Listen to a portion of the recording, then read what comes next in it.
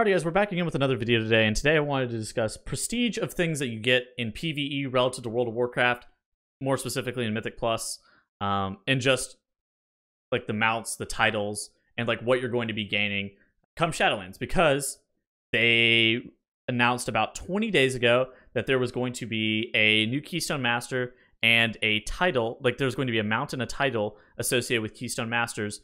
The title is going to be the Sinful, and it's going to come on completions of all Shadowlands Season 1 dungeons at Mythic level 10 difficulty or higher within the time limit, and then the Keystone Master, which will have the mount reward, the Sin Touch Deathwalker, will come with all dungeons being done on a 15 or higher.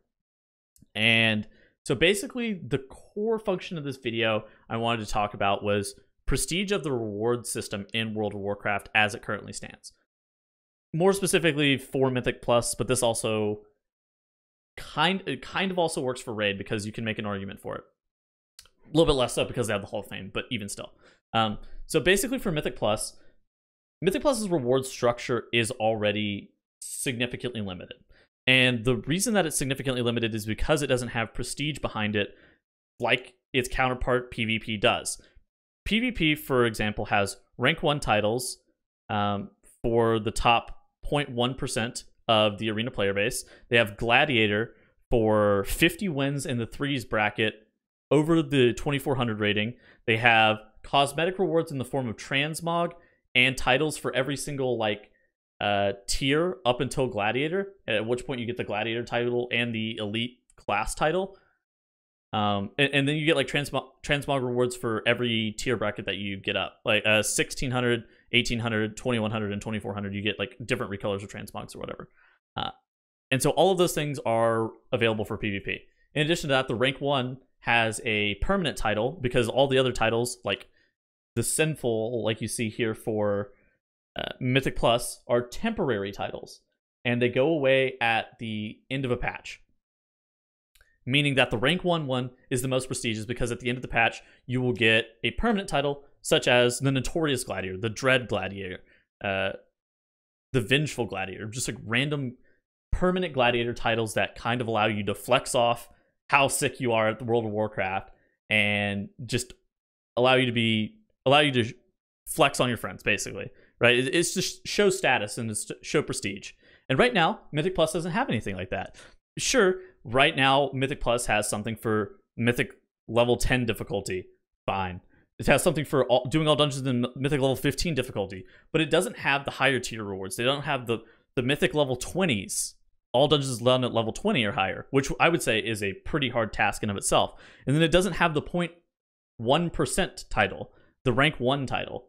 And I would say that that's actually a pretty important thing that should be apparent in the game. And the way that I think that they should go about solving this is that I think that they should add an in-game leaderboard and do something where they, I don't want to say take Raider.io scoring, but use a heavily influenced version of Raider.io scoring in terms of like turning it into an in-game leaderboard, and allow players to really push in a way that is going to be properly rewarded by Blizzard.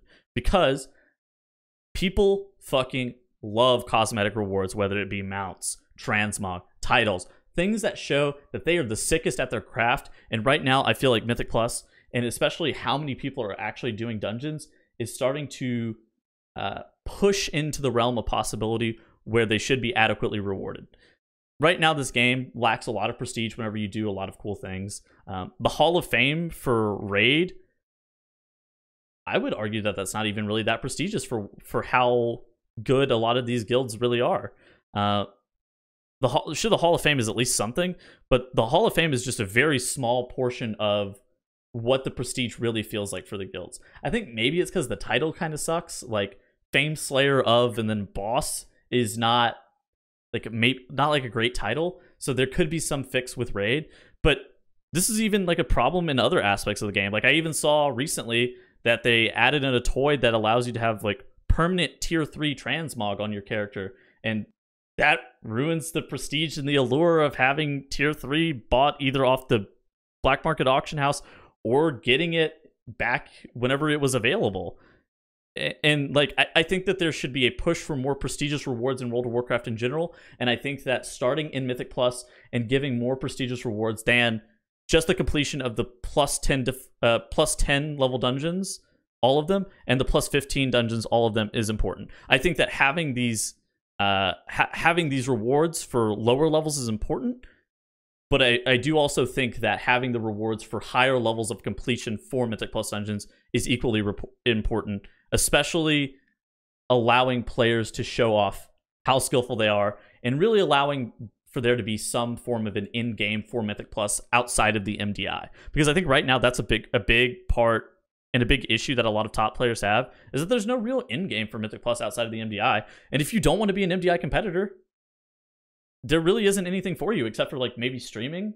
But even then, there's no like long-term in-game for you. So yeah, I just wanted to really make this video talking about prestige of item rewards in World of Warcraft, how that could be applicable to Mythic Plus, maybe something that the developers could look into in regards to reward structures or reward systems for dungeons specifically. I also do hope they re-look at how the Hall of Fame ends up working out, because I don't feel like the Hall of Fame really feels that great. But it's hard for me to articulate why. I think it just doesn't feel. I don't know. Maybe I don't know what exactly it is. But yeah, the Hall of Fame doesn't feel that great either. But I think that the Hall of Fame is just like something that you could take, and it's like an acceptable reward. But yeah, I hope you guys enjoyed. Hope you guys have a great rest of your day. Check out my stuff down in the description. Check out this Wowhead article as well if you would like to read a little bit more about it. See the mount that they have featured here. Check out my Twitch stream. I've been streaming a lot lately, doing some Beta Moonkin stuff, live Hunter keys occasionally as well. So check out all that stuff down in the description, and hope you guys all have a great rest of your evening. I'll see you later.